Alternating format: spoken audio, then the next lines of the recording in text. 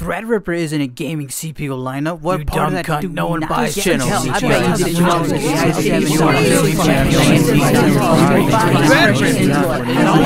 me. Stop!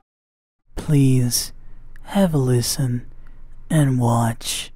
We are talking about a brand new CPU called the AMD Ryzen Threadripper. It is playing a game in 4K, streaming to Twitch at 1080p 60. So if you're the kind of person who games and creates, or primarily creates and games, this system with this processor will be able to do all of that for you. CPUs for consumers that have ever been made. Consumers. Playing the new Bethesda title, Prey, on ultra settings at 4K resolution. So this is Ryzen Threadripper, so 16 cores, 32 threads. But what you see is, again, beautiful game performance at 4K in ultra high settings with the Threadripper. And our message is that for the true enthusiast class performance capability, this combination will be an incredible combination available with Threadripper this summer, and we'll put it in the hands of all of those users that really want just extreme performance when it comes to either creativity applications or gaming.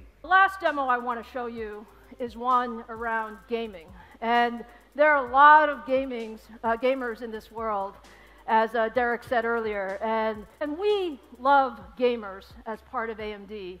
And what we wanted to show you today is, again, Threadripper running with the dual Radeon RX Vega that looks really, really gorgeous. What we've observed is that the PC industry often likes to fit people into neat little buckets. There are even words for that. It's the workstation market or the PC gaming market.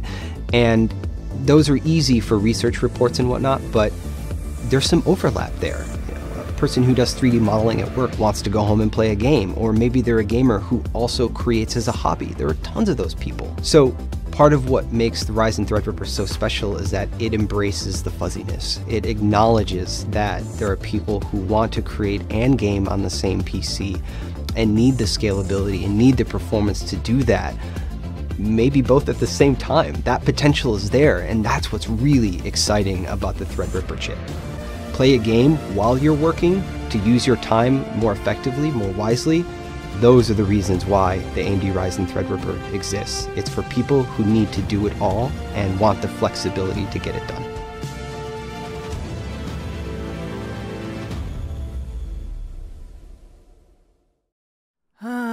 I just find it really, really funny how people are on the internet nowadays. You AMD fanboys, not all of you guys, but the majority, probably like 98% of you guys are worse than console fanboys. You know, we shit on console fanboys for being, you know, basically retarded. Now the hard truth has come out that shows it doesn't even matter. There are just as much stupid people on the gaming community as much as there is on the console side. You AMD fanboys are like the worst. Not only were you guys, you know, look really stupid, really horrible. If you actually watch my video, it's nothing really bad. You know, I was praising AMD, that Threadripper is great. It's an amazing CPU when it comes to productivity. But when it comes to gaming, it's not good. Okay? It's simply not up to snuff. Alright, so I'm here in my video. You can see I got 66 dislikes, as you can see right there. I think that beat my most popular video. Well, not really most popular, but my most disliked video. I think my other most disliked was like 65 dislikes. So congratulations there, AMD fanboys. You guys proved how terrible you are, and I don't know. It makes me not want to go to Team Red just because you guys are so cancerous. So, if you guys go check out my comment section, it's filled with a lot of cancer, and I screenshot the best ones, and we're gonna go and check them out now. Some of these are deleted because, you know, my whole video wasn't to shit on Threadripper. My video is to say, you know, it's not good for gaming and stuff like that, and I was looking for information to a CPU that's going to be great for gaming and productivity. And, you know, mostly people said it was the 1700 from Ryzen. It's not good for productivity. It's really slow. Another one is the 7700K from Intel.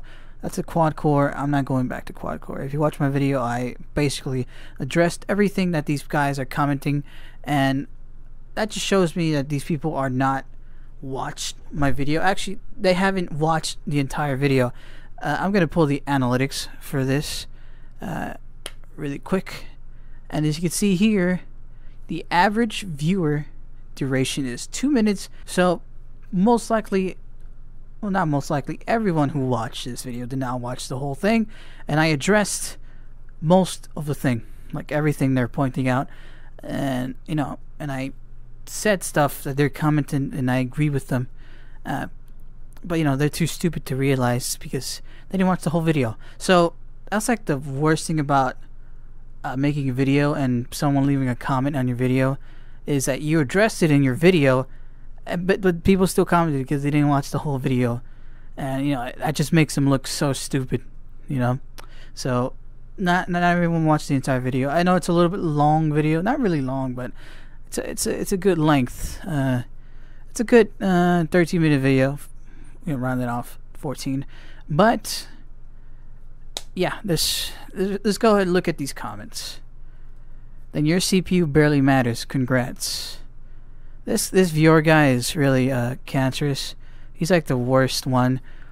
You know jack shit. The 1700 is fine for gaming. Can easily hit 1440p, 144 FPS in most games when paired with a 1080 Ti. I like that you know say 1080 Ti and NVIDIA, and that's a competitor with AMD. Anything below 1080 Ti is too weak to see any difference between the 1700 when OC. So I gotta overclock it. I don't like overclocking my stuff, people. So no. And the 7700K, which is faster than the 7820X when it comes to gaming, for your information. I already mentioned it in my original video, which this guy did not watch. I'm not getting a 7700K because it's a quad-core CPU. It is too slow. It's too weak for me. It is the best CPU for gaming. But if you watch my video, I want a CPU that's best for gaming and not a slouch for, you know, workstation stuff. So that's why I can't get the 7700K, because it's a quad-core and it's too weak for me. This viewer guy keeps on commenting, saying the most stupidest shit ever. And I mentioned I have a Titan X, and he tries to downplay it. Tries to downplay my fucking Titan X. This viewer guy is really fucking ridiculous. And he mentioned something about FP16 shaders. Last time I heard about FP16 shaders is when console fanboys try to justify the weak consoles. Because, you know, you guys know the PS4 and Xbox One is really weak. And I think it was like a year ago, you know, developers were saying, we're going to go switch to FP16 shaders. And it's going to improve performance for gaming for consoles. And then you hear nothing but console fanboys saying that FP16 is going to be a miracle workaround that's going to make these consoles last longer, and it's going to be powerful. It's going to be more powerful. So, you know, when I said AMD fanboys are just as bad as console fanboys, I'm not joking here. This is the proof right here of an AMD fanboy using arguments been used by console fanboys. If you guys don't believe me, just type in FP16 shaders or whatever this guy, the fuck these guys pointing out, and the first thing you'll see is like a bunch of console fanboys calling this the secret sauce. Oh my god, these fucking people. Let's go look at more of these comments. Intel separating idiots from their money since 2017. Kenneth Turner. I'm not an Intel fanboy. It's just that Intel is the best for right now. But AMD Threadripper is good for some things, not everything. LOL, you suck, from LT Dominator. That's an amazing comment. I love this one. He says, what would you say to a person who buys a Ferrari to go to a grocery store? I would say the same to a fool who picks a Threadripper primarily for gaming Or better still, what would you call a moron who buys a station wagon to go to a grocery store, but one which costs more than a Ferrari? This comment is just really fucking stupid. You guys can decode that. He's a good friend of mine, exposing fuckboys. Damn, AMD haters are strong here, Greg. Yes, they are. Exposing fuckboys. Yes, they are. And it's not the good AMD fanboys. It's the bad ones. You Dumb Fuck by VMaxG. I guess I'm a dumb fuck. That's good to know. I'm an Intel consumer, have been for life, but this video is pointless. AMD is rocking out with its cores out, and as a bonus, it plays games very, very well. Sip it. It does not play games very, very well. It plays games okay. You know, it's not good. AMD advertised it for gamers, and it's not good for gaming. As you guys can see the previous clip I showed, proof that shows that AMD advertised it for gamers, but it's not good for gaming. This is just as moronic as buying a Xeon and complaining about lost FPS in games. But a Xeon costs over $1,000. Threadripper doesn't cost much as $1,000, so you really can't compare it there, Farid. And I think a Xeon is actually faster than the Threadripper, if I'm not mistaken. But yeah, yes, I am complaining about FPS loss because Threadripper was advertised for gamers, but it's terrible for gaming because you lose a lot of fucking performance. So yes, I am complaining. Now this guy is being sarcastic. Intel rocks, dude. You should buy 1,000 shares of Intel stock now. When everyone realizes how much Intel crushes Threadripper, the stock for Intel is going through the roof. Go all in, dude. Very funny. Bo Schmuck. Maya 2012. 2 out of 3 dislikes. LOL. I think it's more than that now. Pretty soon. This channel and this guy is fucking stupid. You sound like a fucking yokel. Yokel? I don't know. It is not a gaming chip. Threadripper is all not just one thing you fuck with. I mean, it's a chip. You know, it was advertised for gamers and people who content creates like me. I do both, but it's terrible for gaming, and I just showed you proof that they advertised it for gamers. So no, Adam, you are the fuckwit. That, or you just have terrible memory that AMD advertised for gamers. Hopefully, this is reported to YouTube. This channel is shut down. This Adam guy is so butthurt about my video that's not really, that fucked up. It's actually, I wasn't doing anything bad, All I was saying, I was going to get Threadripper. Threadripper is an amazing CPU, but it's not good for gaming, and that's why I'm not getting it. And that's all I said in my whole video. And towards the end, I just said, what CPU would you guys recommend? And this guy just got butthurt for the title, and I'm sure he didn't even watch my video. So Adam, Rickard, whatever, you are the dumbass here. Intel offering results in higher minimal frame rates. I don't know what to say on that one. Not interested, you homo. Alright. You dumb cunt. No one buys such a CPU line up for just gaming. You are literally blaming AMD for your own ignorance. Another guy, Pathfinder. The guy did not watch my video. I specifically said I stream and I render videos, and I sometimes do it at the same time, but AMD Threadripper is not good for gaming because you lose a lot of performance on FPS for gaming. So it's not ignorance. It's just you're the dumb fuck cunt, whatever the fuck you want to say, Pathfinder. So yeah, Threadripper isn't a gaming CPU upline. What? Treadripper isn't a gaming CPU lineup. What part of that do you not get? Hell, I bet you didn't know this. The i7-7700K even beats Intel's own HEDT lineup in gaming. My, what a simpleton. Do I really need to repeat myself, people?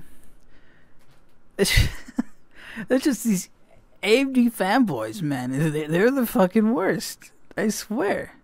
I like this one. I like this one. There's some stuff that I agree with him, but not really. Okay, so how moronic can you be? Thanks to AMD, you can buy your precious Intel at half price 6 months ago.